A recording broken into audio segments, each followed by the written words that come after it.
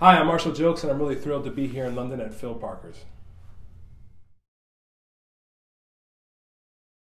I did several things developing. I kind of made kind of blindfold recordings. So I made one recording with like 4 different options, and sent that around to people and asked them to pick. So recording in my setup at home, and it was interesting. Every single person picked this setup. But knowing that recording and playing live are different situations, I also two of my closest friends, whose ears I trust. I went over to one of their houses one day, and they were both there. And I just say, okay, and I played it back and forth. And they were just like, no, this is the horn. This is the horn. So, this is a bonus feature. But I'm originally from Colorado, so they put, and I'm really into mountains and skiing. And these are Colorado wildflowers, and then they made this really cool design with kind of the little mountain thing over my signature, and then they put that on the counterweight as well. So that's awesome, man. Yeah, it's a great horn. I love playing it.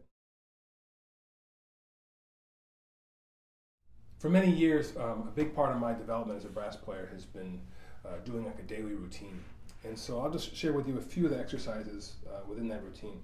One of the things I personally am a fan of just buzzing. Whether it just be or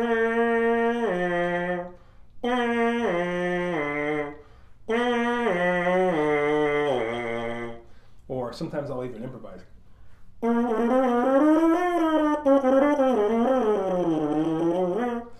But just for me, it's kind of important for the airflow. But I most days start my day just like this.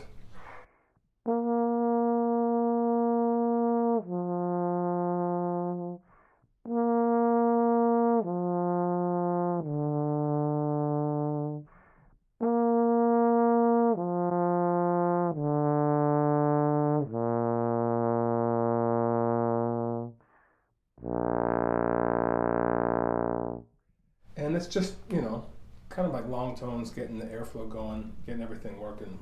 I repeat that in all 7 positions. One of my favorite exercises to do is I just like to take major scales from the bottom register of the horn and just alternate between an air attack and a tongue. So like.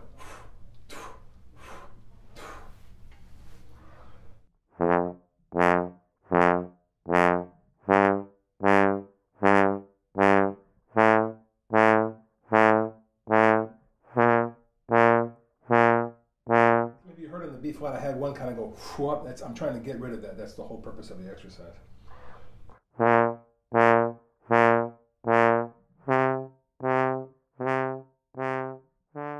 One other thing I did every day for many years was just to build my range, was just taking scales from the bottom, legato scales from the bottom register of the horn with arpeggios and going up in half steps every day till I couldn't go any further.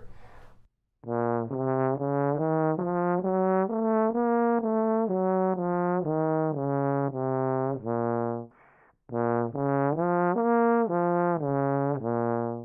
just go up in half steps. I'll skip ahead now.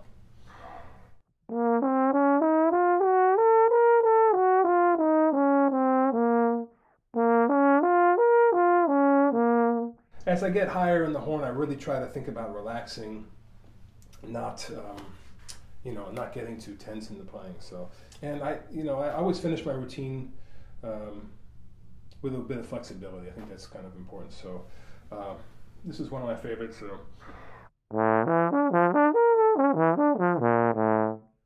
I also like to tongue them after I throw them. So, and there's some extensions on those.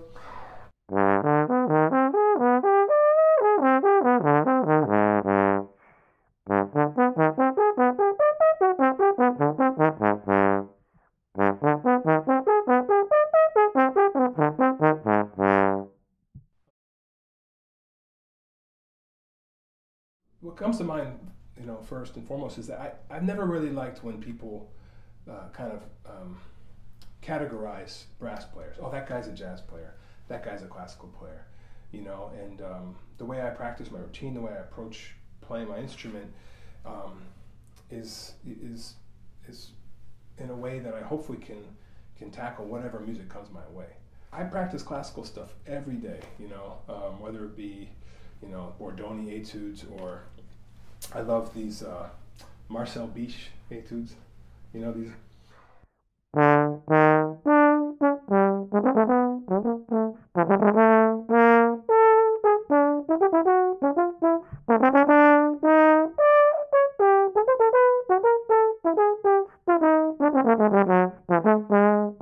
Finding yourself in kind of an orchestral section or a brass choir or a brass section, and that feeling of playing brass instruments where everything's just ringing together in tune. I had one piece I wrote on an earlier records called The Crossover, which is like a classical etude I wrote, which is it ends like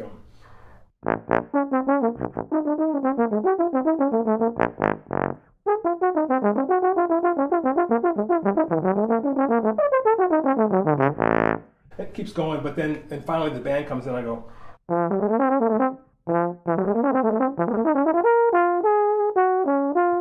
swinging and fast up-tempo stuff. But so kind of combining those two worlds. Yeah, I guess if I have a philosophy, I would say it's that, just approaching the horn not just to play jazz or classical, but just to play music. Music without limits, I guess.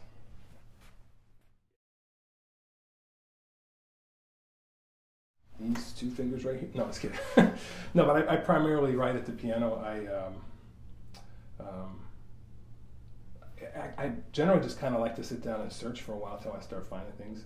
Sometimes ideas come to me in the strangest places, and every now and then I'll try to remember those, or even sometimes sing it into a recorder, and then maybe sit down at the piano later and try to hash it out. Like, it's funny, right now I actually have like 3 or 4 tunes that I've begun, which is, I usually like to finish things, but if I have time, I love to like play through things and see if I can remember them the next day. I kind of have this idea in my head that if something's good, I'll be able to remember it. Now, there's a few tunes I will say that I do write at the trombone. If I'm writing kind of more trombonistic, are these words? Are these tunes or more technical things? Like I like to do a lot of stuff using the pedal register. Then I kind of tend to write, like.